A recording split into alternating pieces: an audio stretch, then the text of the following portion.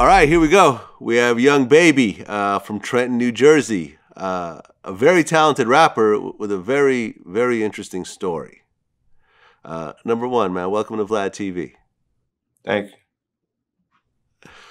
Well, let's go ahead and get into your whole story. So, were you born and grew up in Trenton? Yeah, I was raised in Trenton, New Jersey. Yeah, Okay, and Trenton's kind of a rough city. yeah, it's pretty bad. Okay, what was it like growing up in Trenton? Through middle school, junior high, high school, and so forth. As I grew up with 6 sisters, all on my mom's side. We grew up in the east side of Trenton, New Jersey. It's more, it's more so called Weber section. Yeah, I was born out there. Through middle school, it was good, but like I just got caught up in a lot of stuff. I was playing basketball. I was on a swim team for middle school. That's about it. Then I just started getting incarcerated, back and forth. How old were you when you first got locked up? 12. Okay, can you say what that was for? It was for a robbery. Okay, and after that, were you getting arrested and going back into juvie again? Yeah, for gun charges. Most of my charges are all gun charges, though. Okay, and for example, I'm listening to one of your songs, "Memories in the Trenches," and at the end, there's like 4 people with RIPs next to them: Reco, Big T Block, Cap, and J Pistols. These were all your friends? Yeah, it was all my friends. Okay. 3 of them was actually my best friends. Okay, and did all of them die through violence? Yeah, all violence. Okay. So by 17, 18 years old, you've already lost at least 4 of your friends. Nah, more. More. How many friends did you lose? I lost about 8. Okay. So this is happening and you're losing your friends, you're catching gun charges, you're going in and out of juvie. And then the actual situation happened, October 24th, 2019, at a gas station in Trenton. So leading up to the situation, walk me through it and what happened. That night when I was there? Yeah. And the stuff happened to me? Alright. I was in my neighborhood, and before I made back then, I wasn't really rapping. My friend Big T Block that passed away, he really inspired me to rap. So that same night, my father had took me to the studio. He had took me to the studio, and then when we left the studio, he dropped me off at my friend's house, probably 2 blocks away from the gas station. 2 blocks away from the gas station. I was chilling with my friend. We walked to the gas station. That's just a normal spot in my area. Everybody get stuff from, whatever you need. So I went up there, and I'm cool with the gas station man.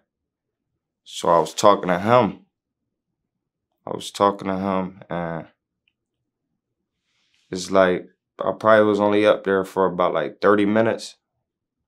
Yeah, about 30 minutes.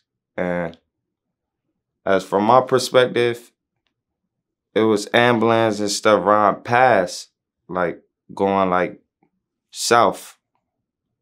Going south in Trenton, New Jersey. And I guess it was a shooting. So it was cops and stuff. So I'm like, all right, I'm about to get my stuff and leave, but I got sidetracked because I was talking to the gas station man, and all I know is son just told me to look. It just felt funny that whole night. I just looked, And as soon as I look, like, the dude just like this. He just lift up on me. And the other two dudes was running behind him.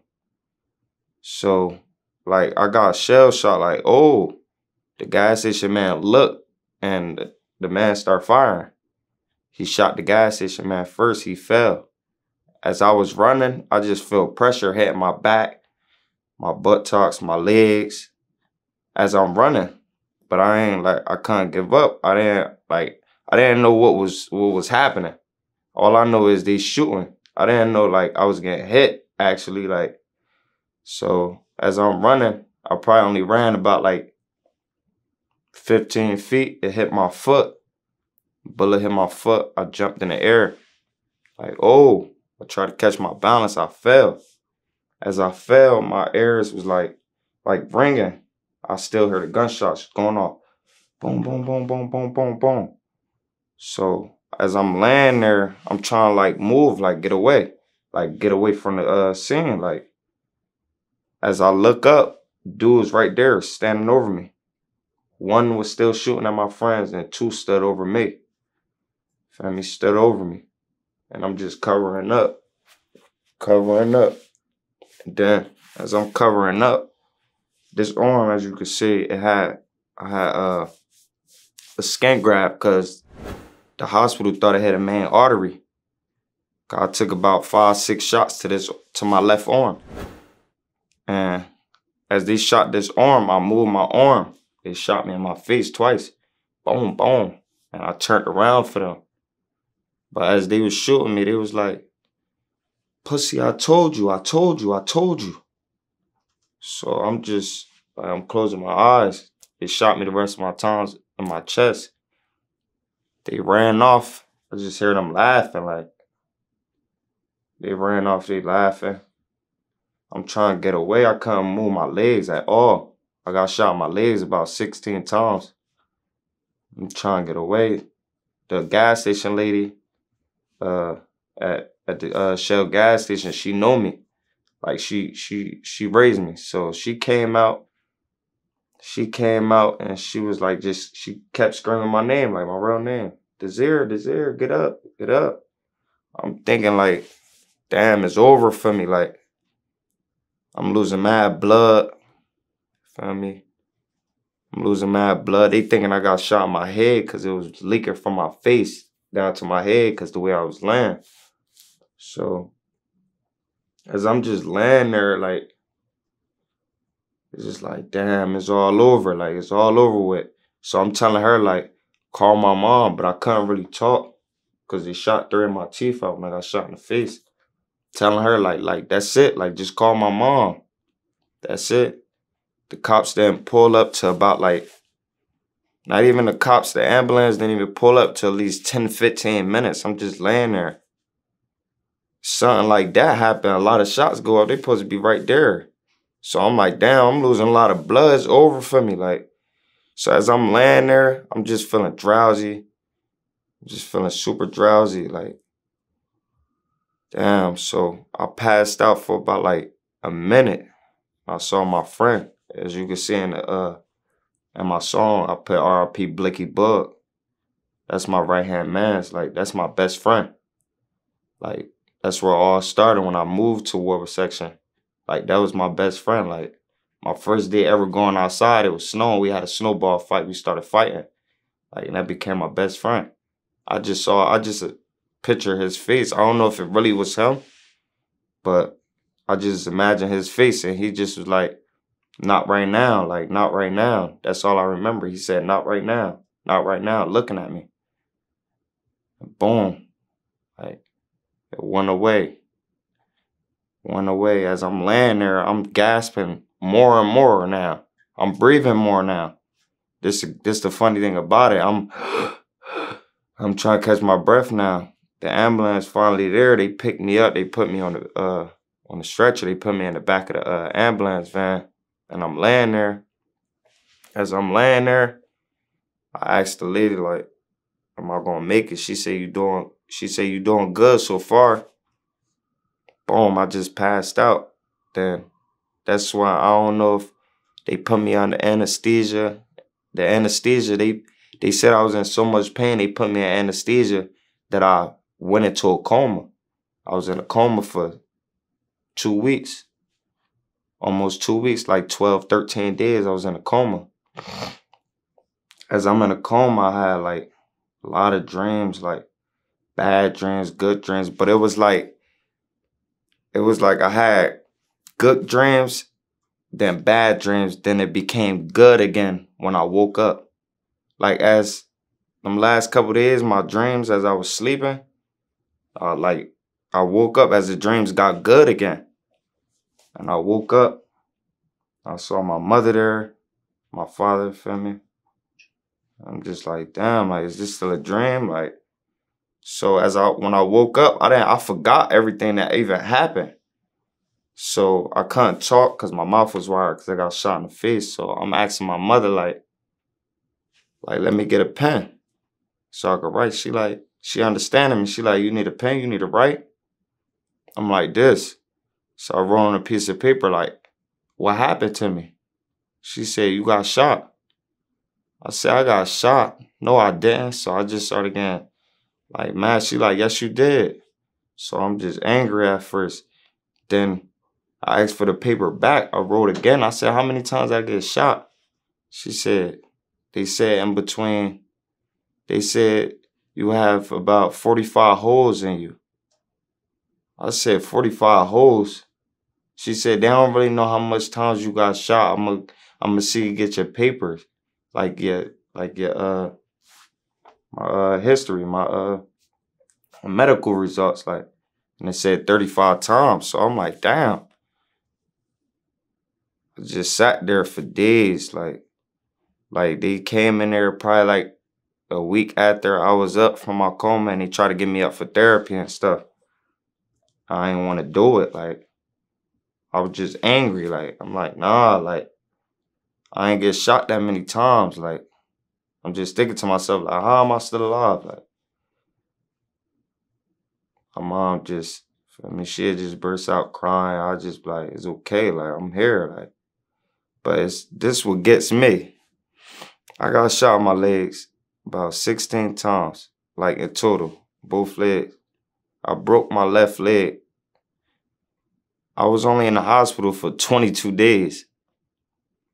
And I went to the rehab for about 2-3 weeks. And that's it. I was home. But I was still like in pain. Like, I was still like limping. Like, I couldn't really lift all the way up. Like, I was still crouched over, like slouched over walking. But like, I didn't think I was gonna walk again because I also got I got a bullet that's in the middle of my spine that's lodged. And I got one that's on the side of my spine touching. So the hospital was basically saying like, damn, like, I don't know how you're not paralyzed. Me either. Right? The minute you break your spine or something hit it, you're supposed to be paralyzed. Like, I wasn't paralyzed. I didn't go through paralysis, none of that.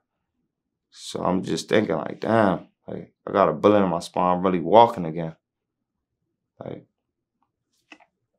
but that whole situation just like, even sometimes, I never had no dream about it ever since like it happened to me. Like, ever since I've been back good. But like, at nighttime when I'm in my room, I just get like flashbacks. And I start looking, I start getting up, I start going to my windows. Like, I start getting frightened because I start thinking about my situation. Because as I was saying, I was talking to the gas station man. Something tell me to look, and then that shit happened to me. Like, so every time I get a flashback like that, I just get frightened. Like, I start looking out my windows. I start making sure my door locked. I start going out my room, going downstairs, making sure everything locked, windows locked, everything. I mean, it just took a lot. But then on top, me losing friends, it just took a lot. Like, I go through a lot of emotions, but I try to be strong. Like, they say God give his strongest challenges to the strongest people. Well, the situation itself, because when I first heard about it, I thought it was some sort of beef situation or something, but you're making it sound like you're just hanging out at this gas station and there's some other situation down the street and you just randomly ended up being in the wrong place in the wrong time? Yeah, basically. Okay. So you didn't know these guys at all? Nah. Okay. Do you know what kind of gun you got shot with? I got shot with a 40 caliber and two 9mm calibers. Two different guns of a 9mm. So they just opened fire on you. Were they trying to rob the gas station or were they just I don't know, just on some sort of killing spree? I don't know. I don't know what they was up to, but as I look, I just ran. So like, it was just like, damn. I don't know if they was just like, oh, he right there, get him. But I don't know, like, if it was that type of situation or whatever. Like, all right. So the gas station attendant, he got shot? Yeah, he got shot. Okay. And then you had a friend with you that got shot as well? Oh, no. They was shooting at my friends that was running. Okay. That was just, you were, I guess, hallucinating at one point? Yeah. Okay. Okay, so they take you to the hospital. They, and there was a picture. I think when I looked at your page on Genius, there's a picture of you with all these tubes in you and everything else like that. That was you in the hospital, I assume. Yes. Okay. When you came to,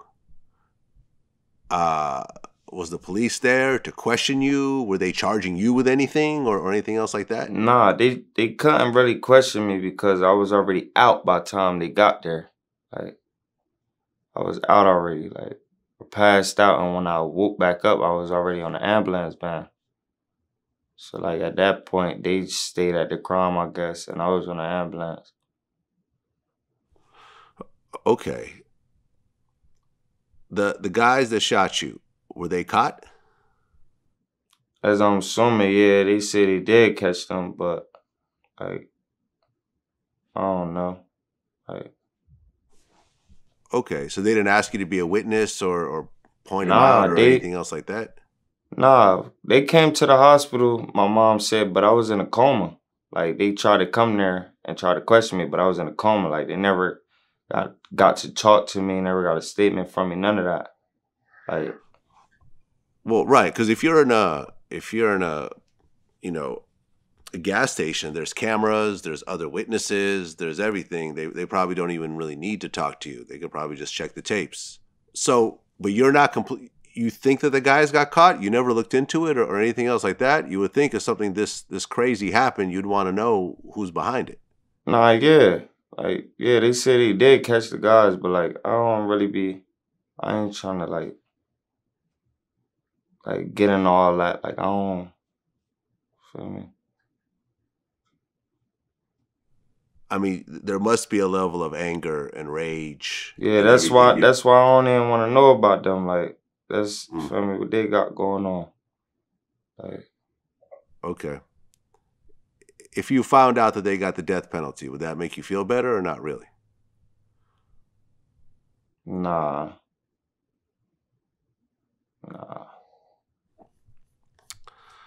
Okay. And you were only 17 years old at the time. Yes. You got shot 35 times. Yes. Can you break down the parts of the body that got hit? I got shot twice in my face. 5 in my chest. About 4 or 5 in my arm. And my back, I got shot about like 7 times. My buttocks about like 5, 6. And then legs about 16. About that. I mean, I know of people that have gotten shot one time and they didn't make it. Sometimes not even in a vital organ. Sometimes in like a leg where you hit an artery and then they just bleed out. You got shot 35 times and survived. I've never even heard of this. 50 got famous for getting shot 9 times. You're like 4 times that. I mean, do you ever just sit back and think like 35 times and I'm walking around talking Hell living yeah. my life. I think all the time, like, I'm a testimony. Like, I just be thinking, like, I can't be touched. Like, I survive all that. So, like, it's like, yeah. Okay. So a couple weeks later, you're back home. And then you drop the song Back Then, which you dropped in April, which was what, maybe about 4 or 5 months later? Yeah. About 4 months later. Okay. And that song pretty much talks about the situation. Yeah. Great song, by the way. Let me just put it like this. You know, when I heard about you and I started going through the catalog and I started going through the music, and when I heard this song, I'm like, yo, this is a really dope song, period. But the fact that it ties into your story makes it even more amazing. You know, anyone who's watching this, just look up Back Then by Young Baby. A great song, great beat, great chorus, great lyrics. And you really put your heart into that song. You know, you said I'm in the streets and I lost my homies. They caught me, had to creep up on me. You know, you pretty much start out the song with what happened.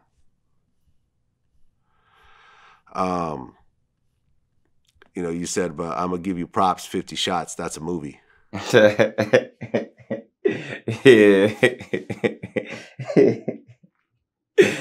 Yeah. Because it was like 50 shots went off that night. Yeah. Yeah, most definitely. Yeah. When you put that song out, what was the reaction? Like, reaction from me or like people around me? People around you. Like, everybody's like, damn, like, that's fire. Like, drop it. Like, I'm just like, you think so? You think so? Like, somehow I gotta get a video to it. Matter of fact, look, I got my wires out January. I made that song. I made that song probably like March. No, February. Well, it took me like a month to drop it because I'm like, damn, I need a cameraman. I need a place to shoot it at. I need scenes I need to think about. So I hit up my peoples, Jay Stacks. He became my manager. I hit up my father. Feel me? And we just got it together. Like, we just shot the video. Do you still live in the same city? Nah. I live like 10, like, it's like, it's not in Trenton. It's not. But close. Yeah. Having gone through that, have you ever thought of just moving away, just a completely different place? LA, Florida, Atlanta, just, you know, because along with this shooting, which you're unbelievably lucky to be alive, you're talking about all the gun cases, you're talking about all your friends who are getting killed. Clearly, this is an area that's very much a danger to your life. Yeah. Now, how you're what, 18 now? Yeah, I'm 18 now. Right. Now, I understand as an 18-year-old, you don't have a ton of money saved up and everything else like that, like a 40 or 50-year-old, but still, you only have one life. You know, all the money in the world, you can't take it with you. And sometimes it is worth it to just start over and go without, just for your own safety. I've interviewed a lot of people recently, like FBG Duck didn't want to move out of his own city. We talked about it in our interview. He got killed in Chicago. Mo3 talked about how there was, you know, money on his head in Dallas, but he wasn't going to move out anyways. He doesn't feel like anyone's going to chase him down. And that's exactly what happened. Someone chased him down and killed him in broad daylight. You know, we've lost a lot of people this way. You know, Boosie said it, hypnotized with hatred in your own city. And you're unbelievably lucky to be alive right now. So are you considering just going somewhere else completely? Yeah. Yeah, I am. Once I get settled, like, music start really, really rolling for me. Either if I stay unsigned or get a deal, Feel me? As long as I start making like money off my music, then yeah, I'm out of here. Like it's nothing left here for me. And Trenton is nothing left for me. Like Yeah. Yeah. Well, I mean, the song back then is over 1 million views. It's at like almost 1.5 million right now. So I'm sure there's been some label interest. oh yeah. Hopefully with with a VladTV interview, a lot of people are gonna perk their ears up. And hopefully you'll get a big, a bigger offer if you've already been getting offers. But my suggestion is when that happens, just get the fuck up out of there. Yeah, for sure. Yeah. Uh, and like I said, it's not just the story that really had you, had us reach out to you and had you come in because the music is dope, man. I think you're one of these artists that I think that a lot of people just haven't caught up to yet because I feel like you're better than a lot of dudes who are popping right now. Um, and I'm just being honest. We don't charge for interviews. We pick people. People earn their spot in that chair that you're sitting in right now, and you're one of those people because, like I said, the music is dope. The way you harmonize is dope. The way you put your words together, and the way you pick your beats. Uh, I think artistically is very, very, very good. So, man, I'm just hoping all the best for you, and I just want you to be safe and get a chance to work on this music and have a chance to, really get your art out there and not get caught up because, man, I've never heard of this, man. 35 times. It's very, very sad. And even though you are walking around and you are living your life, you're still going through the pain, the physical and emotional pain of that situation, it sounds like. Yeah. Are you worried every time you step out of the house? Is there a high level of paranoia all the time? Yeah. Yeah, I bet. That's probably something that's never going to go away. I mean, have you thought of getting therapy and really trying to work through these issues? Yeah. Yeah, I talked to my mom, my ex-girlfriend about it, but like they was saying that to me, but I'm like, nah, like I was getting angry because I'm like, damn, like, I want y'all to talk to me. I want y'all to be my therapy. And they was just trying to get a therapist. I'm like, they not gonna understand. But they just kept saying they professional, they professional. I'm like, nah, just leave it. Like just leave it, feel me? So I just deal with a lot of that on my own. But like it ain't really working. Be honest, it ain't really working. All right, man. Well, listen, young baby, man, I appreciate you coming in. You got a dope catalog. I'm hoping that after this, we're going to see a lot more of you, a lot, bigger songs, bigger videos, some features, maybe a deal, whatever else, man. Until next time. Definitely. All right, man. Peace.